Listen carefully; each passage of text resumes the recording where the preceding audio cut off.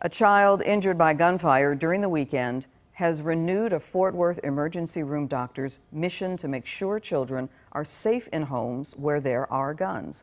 Fox 4's Deion Anglin in Fort Worth with an update on the shooting and the message doctors are trying to spread.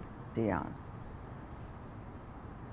Yeah, Clarice, that is right. The recent shooting injuring the 3-year-old in Fort Worth is under investigation, but still unexplained. And as you mentioned, it has, however, prompted this hospital to renew a push for gun safety in the home.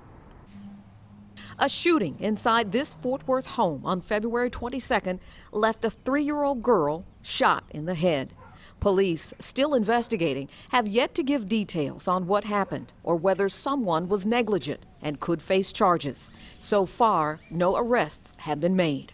A mother and father and 2 twins inside the residence at the time of this incident.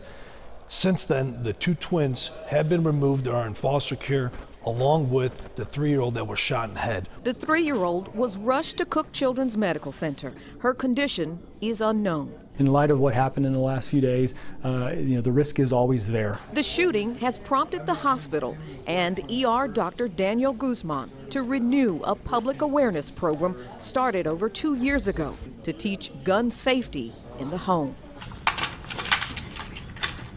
This is actual training video from the program of a child locating a gun that has been rendered completely inoperable. The child's parents are in another room watching him via closed-circuit camera. Oh my God!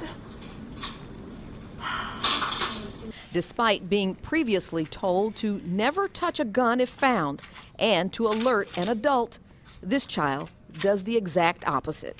Dr. Guzman hopes the video will drive the message home to adults. At least 94% of the children that we have gone through the program have either identified the gun but didn't do anything about it, or they actually picked up the gun, looked down the barrel, or pointed the gun at their sibling next to them.